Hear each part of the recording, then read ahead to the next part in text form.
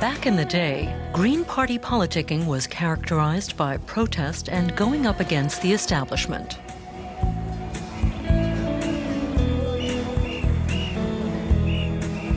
The issues were nuclear power, the environment, and war.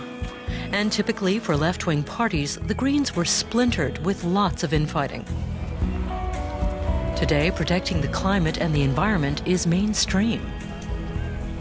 Nuclear power is winding down in Germany, and the street protests are the stuff of folklore. I think it's very important for the Greens not to go running after every kind of protest, but to take on political responsibility and show leadership. Case by case, that could mean telling people who've supported us in the past that this is where we part ways. On Thursday, the Bundestag sealed the fate of nuclear power in Germany on an initiative by the conservative liberal governing coalition. One of the Greens' most hard-fought battles was a bittersweet victory. They did get what they wanted most, but only by looking on and quietly voting in favor. We've all had a part in changing our country. Today is a great day for Germany, and I can tell you we're as strong as ever. And we're going to keep changing our country till we achieve a truly sustainable, responsible economy that doesn't live at the expense of others. It was the anti-nuclear protests that brought many Greens into the party in the first place. Clashes with the police at the fences around the former West Germany's nuclear facilities forged bonds that are still strong today. For many Greens, fighting nuclear power was a purpose in their life. Now the fight has been won. The Greens are a success story.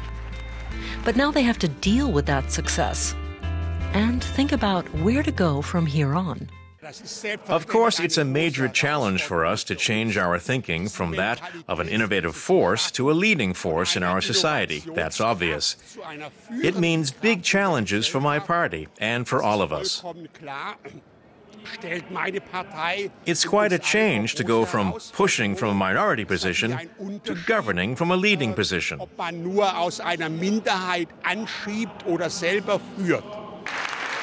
In May this year, Winfried Kretschmann became the first Green premier of a German state.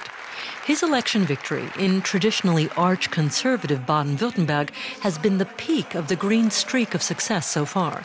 Kretschmann envisions change for the Greens. His vision is of a mainstream Green party, one with a new generation and a new breed of supporters.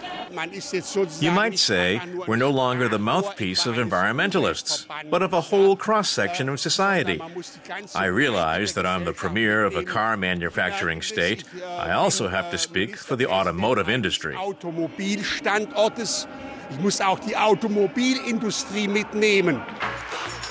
The Greens have to learn the business of government, and that means talking to their adversaries. Christian Democrat and former Environment Minister Klaus Töpfer was invited to speak at a Green Party rally, and he even earned applause and flowers. At one time, that would have been unthinkable. But now he was the one explaining to the Greens how nuclear power could be phased out.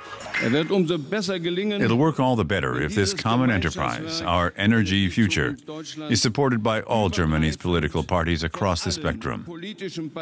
That's the litmus test.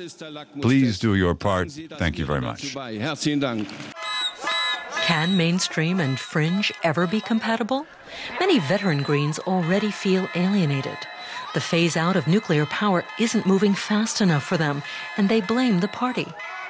If the party makes any more compromises, it stands to lose much of its fundamentalist wing. We're no longer the ones who say we're against it or demand that this or that be done. Now we have to have a clear plan for how to achieve it. Green ideology has always been a bit uncompromising by nature, but the tone of party conventions is starting to change.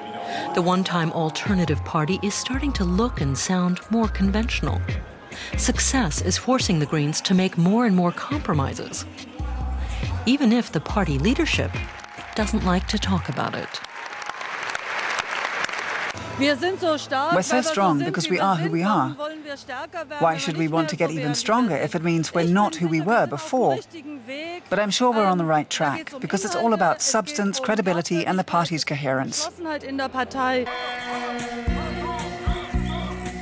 The Greens draw much of their credibility from their past, from a style of politics that they may soon be forced to abandon.